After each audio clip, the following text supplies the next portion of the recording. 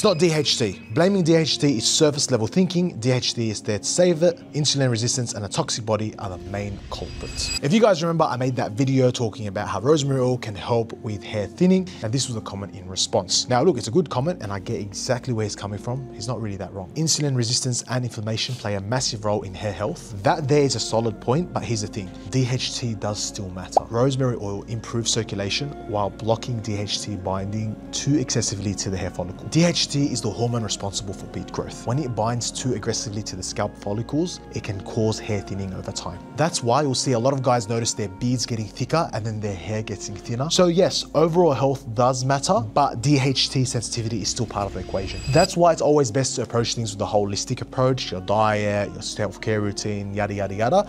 But for that video, I was just speaking about a singular topic in the topic of hair thinning and hair loss. And if you watch all of our other self-care videos, we are always trying to provide information which is best in tune with self-care.